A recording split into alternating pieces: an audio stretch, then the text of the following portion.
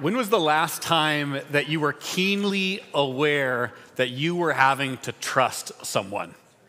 The last time where trust wasn't just implicit. Sometimes that's how life works, where we just implicitly trust someone. But when was the last time you were keenly aware that you were having to trust someone?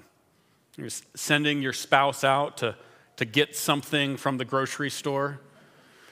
This one's personal for me. I'm usually, when my wife sends me out to get something from the grocery store, I remember it when she tells me. But when I get there, I forget. And I do remember that I like ice cream. So I come back with ice cream, having forgotten what I was supposed to get. And also apparently forgetting that I could have called her. And so Candace, my wife, is very aware that she's trusting me when she sends me out. I'm trusting you.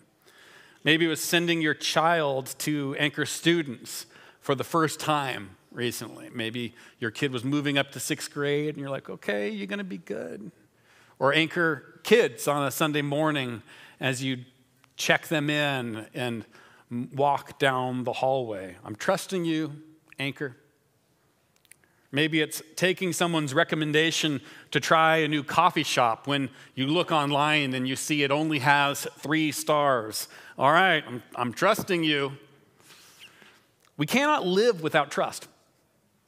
You can't live without trust. Trust is what allows a family to be a family. Trust is what allows a school to exist, as the administrators trust the teachers, and the teachers trust the administrators, and the parents trust the teachers and the administrators, and kind of hopefully trust also the students, their kids. Government, one of the biggest challenges in our moment in politics is that there is so much distrust.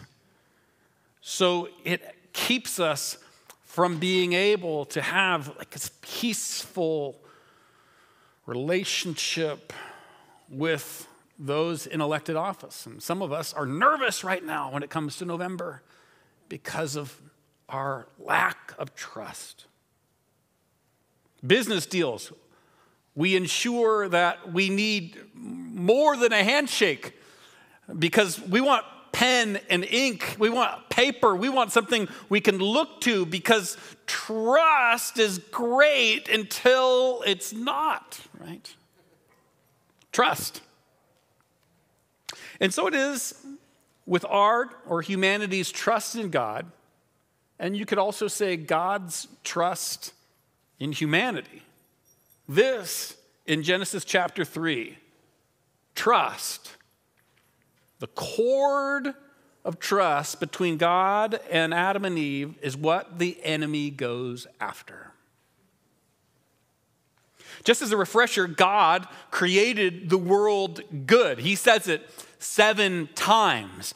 It's good, it's good, it's good, it's good. It's almost like an artist fawning over something that he's made. He can't get over the fact at how good this world is. And it's important to know that goodness still exists today. You see it as the sun shines and opens on a new morning, and there's beauty all around us. We talked about this and couple weeks ago. And at the end of this, he says, very good. Looking over everything he made, especially even us humans, very good.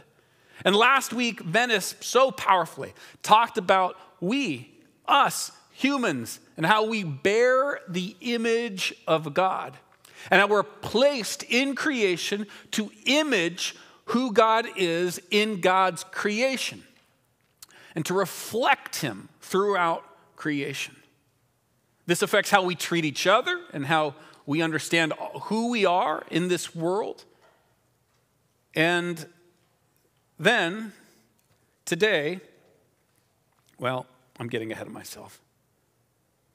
The 7th day in creation, when God made humans, God makes it, and then he says, be fruitful and multiply. He says, it's almost like he's like, I'm turning you loose, You get this picture, he's like, go, bring order to this beautiful, wild world that I have made. Bring order to this place. It's kind of almost like this image of like a parent dropping off their kid at college, You're like, go, except without the anxiety and without all the debt. Although we'll see how in Genesis 3, how there is debt and anxiety comes in there. But imagine at this point in Genesis 2, it's just trust. God says, go. Have fun. Enjoy. Make more of yourself. This is a beautiful invitation. We see it here in Genesis 2:15. It says, the Lord God took the man and put him in the Garden of Eden to work it and care for it. Now, this is interesting because work happens before things go bad, which means that work is actually, it participates in the goodness of creation, which means that if you don't like your job, it's, I guess, maybe your job's fault or your fault, but it's not God's fault. Work participates in the goodness of creation. It's part of how we're made. We have purpose when we do something with our hands and with our mind, when we bring some type of order out of some type of disorder. God calls humanity to that. In verse 16 it says, and the Lord God commanded the man, you are free to eat and from any tree in the garden. What a great command. Have fun. Eat lots of food. You could command me to do that. But then we zoom in on one particular tree. Verse 17. But you must not eat from the tree of the knowledge of good and evil. For when you eat from it, you will certainly die. So there's this one tree that seems to have the knowledge of good and evil woven into it. And God says, not that one. Everything else, anything else, bushes, little berries on the bushes, go for it. The big trees with the big fruit, go for it. All the things, anywhere except for this one. And you might ask, well, what's so wrong with humanity having the knowledge of good and evil? What could be wrong with that? Well, think about this. Remember in Genesis 1, how God is the one that declares what is good? This is good, this is good, this is good, this is good, this is good. Very good. So with humanity, if they eat from the knowledge of the tree of good and evil, what that means is that their understanding, they move away from letting God, the creator, being the one to define what is good, and creation begins to think that I can make the decision of what is good by myself, apart from creator. And thus begins the process of disorder and distortion and confusion. So God says, that is not for you. Let me be the one that defines what is good. You can trust me. It is not God being overly prohibitive or restrictive. It's God saying, I am creator. I am the one that is best. I can tell you, I'll show you what is good. You don't need to create and think of it by yourself. And so it's right here, this cord of trust between God and humanity that the snake attacks. Now, Hebrew and Christian thinkers, when they've seen the snake in the garden, they've throughout history, they've understood it to be Satan, the accuser, as kind of symbolically represented in some way with the snake. Now, it doesn't exactly say that, but it's totally appropriate to assume that, to see that in the text. So when he shows up, we see that he begins just introducing some doubt. Now the serpent was more crafty than any other of the wild animals the Lord God had made. He said to the woman, "Did God really say you must not eat from any tree in the garden?" The idea being like, oh my gosh, dude, like really? Like he's so restrictive. I can't believe that he would, did he really even say that? He couldn't have said that. That seems like a total jerk creator. Do you really even want to listen to what he says? Introducing a little doubt. Beginning to attack with some jabs that sacred cord of trust between the creator and his image bearers. He's so restrictive. He doesn't get what you need. You should just do it. And it moves from the introduction of doubt to the distortion of truth. The woman said to the serpent, "We may eat from the tree in the garden, but God did say, you must not eat from the tree that is in the middle of the garden, and you must not touch it, or you will die." All of a sudden, Eve, somehow there's some misunderstanding. There's some distortion. No one said you can't touch it. You can touch it. You can look at it. I'm sorry, I think of the documentary Spinal Tap. Anybody? It's classic in American cinema. Don't even look at it. It's a reference for those of you that have watched it. Eve has added to what God instructed her. She's distorted what God. She misunderstands the heart and the prohibition. She doesn't get it. So the introduction of doubt collides with the distortion of truth, and then the haymaker, the knockout blow from the snake to the trust that is keeping the image bearers and the creator connected, an appeal to desire. "You will not certainly die," the serpent said to the woman. "For God knows when you eat from it, your eyes will be opened, and you'll be like God, knowing good from evil." There's this slow progression through which trust gets black eyes until it's beaten. And this is exactly what the serpent's goal is, the snake's goal is. It's not to try to convince Adam and Eve to do the wrong thing. That'd be too small. It's much more grandiose. The heart, the desire, the conniving, weaving thought from the snake is to destroy trust. And nothing less. Why is God being so withholding? Doesn't it look beautiful? What a jerk. He's so prohibitive. Every really emerging adolescent has to deal with something parallel to this. Every teenager, as they develop, moving from the primary identity being mom and dad, the parent, to the peer. And all of a sudden in the peer group, and it doesn't matter what school you end up choosing, it always ends up happening, the adolescent or the teenager has to make the decision, who will I trust?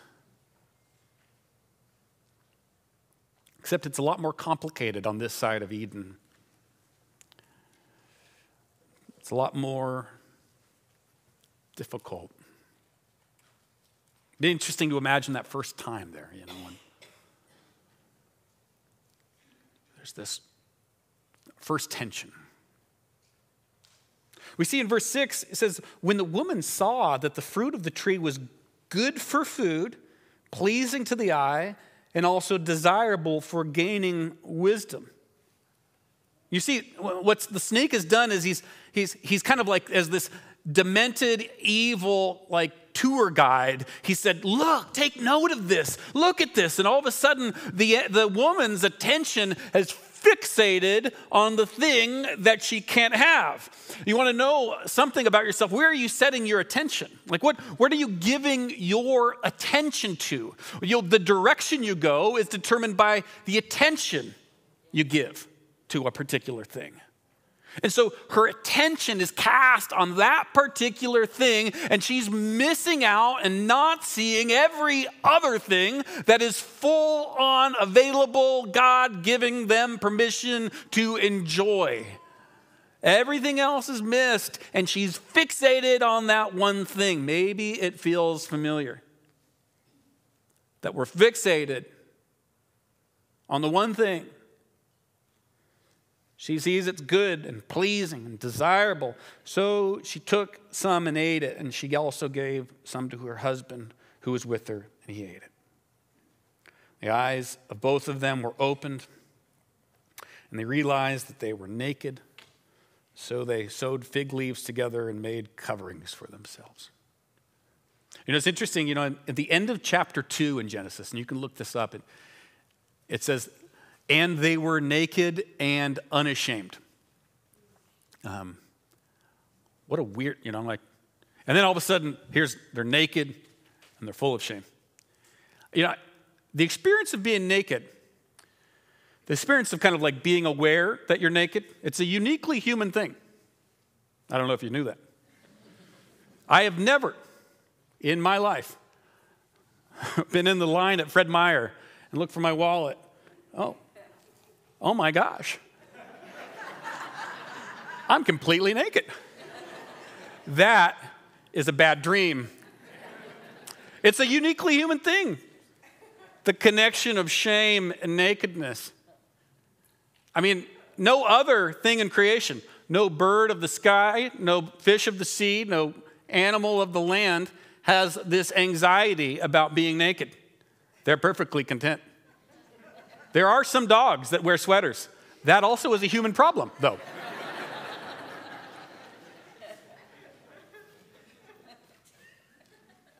So they sew fig leaves together. What a terrible solution.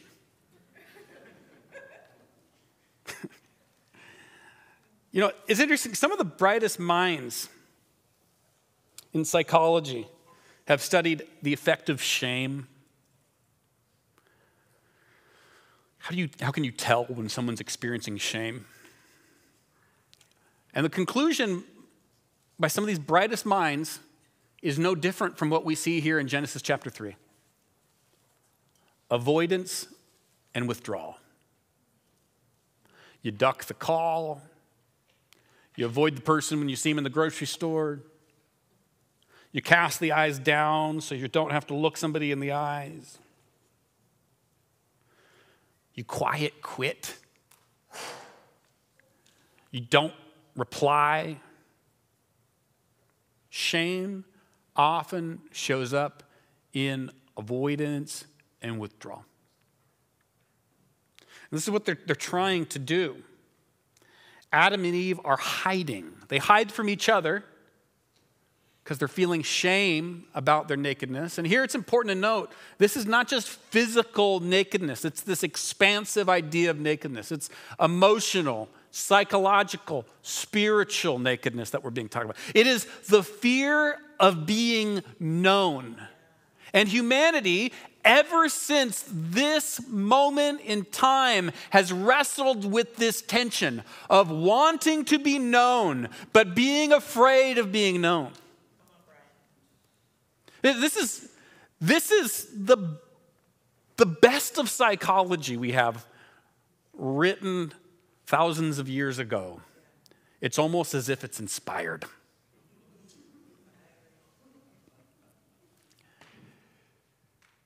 Avoidance and withdrawal.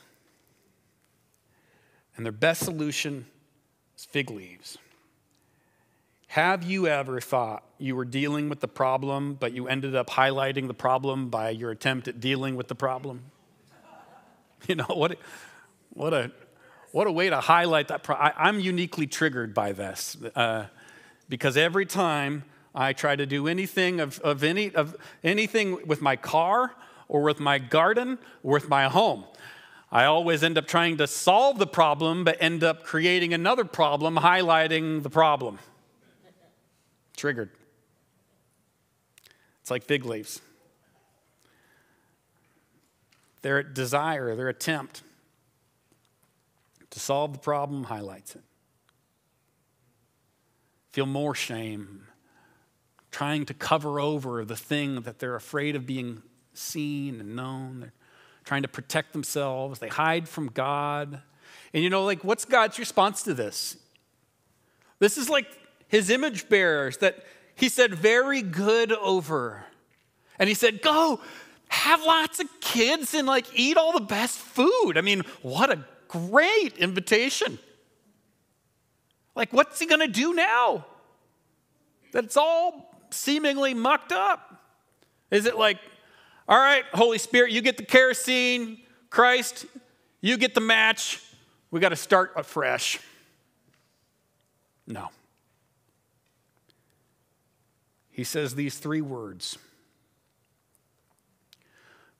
The three words that are probably some of the most important words ever spoken. They reverberate throughout Scripture and up to this present moment where we are right here. Where are you? Where are you? Where are you? The words, where are you, mouthed by the Creator God, are words that highlight distance. You are not with me. Something wrong has happened. You are not where you have moved away from me. You have moved away from trust. Where are you? That highlights distance while also highlighting approach. I desire you enough to come near. Both of these things are communicated with the words that God says. He acknowledges the distance and shows the approach. These words show up in God's pursuit of humanity through covenants and prophets and Christ, as he says, I'd go for the one. The 99 could be here, but if there's one there, I'm running after the one. I came to seek and save those that are lost. Where are you? Maybe God is saying something like that to those of us right now. But he doesn't stop at that. There's another word. Who told you that you were naked? Where are you? Who told you that you were naked? Who is setting the terms for your understanding of yourself? Who did you give the keys to? Who did you let start defining you when I'm the one who made you? Who was it? Who did it? These are questions you can ask yourself. Mornings, when you're spending some time in the Word or on a walk, on a drive, and you turn the radio off, just ask the questions, am I hiding? Who is defining me? Am I hiding right now? Is there anything that should be known that I'm covering over with fig leaves? Who am I letting define me? Trusting in God looks like living in vulnerability before God and letting him define you. Trusting in God looks like living in vulnerability before him. Not concealing anything. He knows it all. It's silly to try to hide. And letting his word be the defining word over your life. Any other definition will end up at some point condemning you. because it's based on something you can do or not do. God's word over you holds you, protects you, deepens your sense of who you are, makes it less fragile. Bible scholars call this the fall because no one since has known the ease of Eden. We are east of Eden, you and I. Hiding is normal. Shame is too common. Shalom feels fleeting. When you look through the rest of Genesis 3, you'll see that more of the effects of the fall start to show up. Marriages become complicated. Work becomes frustrating. Childbearing, painful. Cain and Abel, brothers, they kill each other. It gets worse and spirals out of control because trust was attacked. And all the repercussions start spilling out. The fall. But there's good news. The where are you of God keeps on moving forward even as humanity keeps fleeing the God who pursues out of love. To the point in the New Testament where we discover the ultimate good news. You see, while Adam fell into temptation in paradise, Jesus showed himself to be the true Adam by not succumbing to Satan's temptation in the barrenness of the desert. And while Adam experienced the vulnerability of nakedness because of sin, Christ was stripped bare so that he might bear our sins. And while Adam experienced death as a consequence, Christ experienced death as an act of sacrificial love, so that all of us who are in Adam might be in Christ and experience eternal life. As Paul said it, God made him who had no sin to be sin for us, so that in him we might become the righteousness of God. How do you understand yourself? Because God understands you to be the righteousness, his own righteousness. That's how he understands you to be if you're in Christ. There is no shame. There is no condemnation. There is a declaration of your deep worth. Here's the beautiful thing. When that word settles down past your head and into your heart, you can be courageous about being known. You know you don't have to hide. Because even the things that would have caused shame in the past don't stand against you anymore. You're free.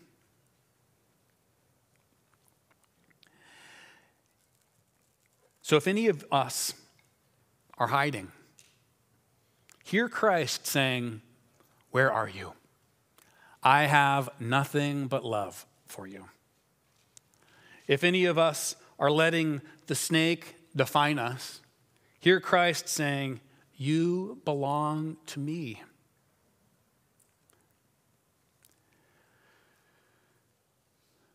Am I hiding? Who am I letting define me? There's freedom in Christ. And his identity, his word over us speaks a better word than anything else. Every week we do communion here, and admittedly, it can get to the point where you treat it a little like a mindless activity. Part of that, we want to guard against that by allowing you time to kind of just sit and reflect each week. We do think it's formative to do it each week. But this week I want to just really call all of us to, when we approach the communion table, to hear the words, Christ's body given for you, Christ's blood shed for you, as a sole identity-forming thing over who we are. Sit in it, savor it. There's prayer stations at both sides of the room, and those prayer stations are available for you to come, and you don't even have to say what you need prayer for. You can just say, I'd like prayer. And they'll pray for you. They'll join you as you say, I'm here and I have need. So as we sing, as we take communion, as we get prayer, don't miss out on the invitation to come out of hiding and to let the one who is love define who you are. We'll pray here before we step into worship and communion. So if you would, close your eyes and just maybe take a second or two to let his word kind of start to settle over us. His identity-defining word.